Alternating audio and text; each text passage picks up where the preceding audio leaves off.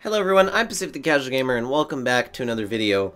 And today I want to talk about what made Skyrim boring to me.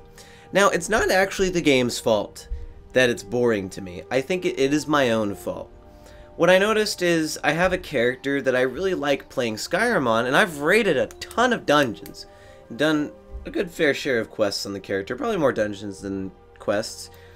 And what made Skyrim boring for me was there was this kind of meta you could do in the game, right? Where if you wanted to level up your character super well and stuff back when the game first came out, you would like go raid a dungeon, right? So let's talk about, the mine at the start of the game that's next to you. So you raid the mine the iron, do the smithy quests, get the smithy skill up, do all of that.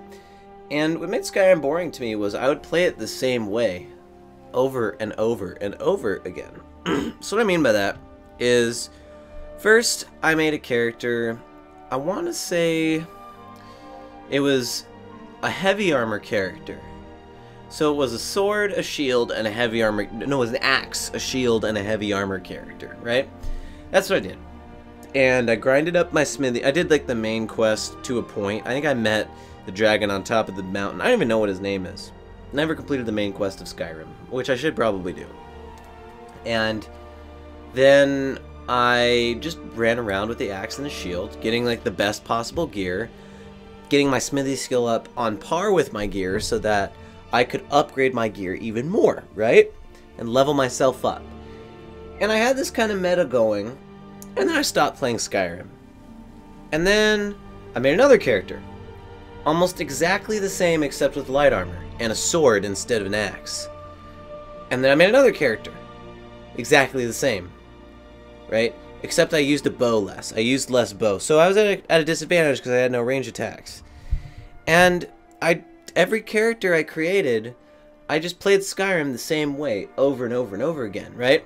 Now Skyrim's an open world game, so you would expect, I make a character, I go explore Solitude, or I go explore Morthal, or I go explore Valkyrie, whatever. Do that kind of thing. No, I played Skyrim the same way, like 5 different characters, and it made the game super boring to me. I didn't like Skyrim. Like, after a while, I was like, Skyrim's a stupid game. And then, I believe it was the house building DLC came out. It was like, oh, a new thing. So I took a character that I think I already had been playing at the time, and I built the houses. It was super fun. I liked Skyrim, and then Skyrim got boring again, because I built all the houses, and I was like, well, nothing to do. When, in reality, I'd done the Companions a couple times. I'd done the Dark Brotherhood once. I haven't done the Thieves Guild. I'm doing the Thieves Guild right now. Never completed the College of Winterhold. Never been a Thane anywhere but Whiterun. So I'd never been, like, the only place I'd ever been a Thane was Whiterun. Okay. And it was like, I realized that I was playing Skyrim the same way every single time. And then I noticed when I made Oblivion characters, I wondered why Oblivion was boring. I was playing the characters the same way every time. And so I think what happens is when you're playing an open world game, and I used to kind of make fun of the people that got really deep into it and did experiments and stuff like that, where like they'd play The Sims and make a stupid sim, a mean sim, right? I'm like, why don't you make the sim rich? Or they'd make a sim who was super poor, or they made a sim who lived outside, or a sim who like lived forever. Skyrim, you have a character that only uses magic, you have a character that only pickpockets, stuff like that. And I realized that because I'd been playing these games the same way over and over and over again, that they got boring to me, right? Look at the game like Kingdom Come Deliverance.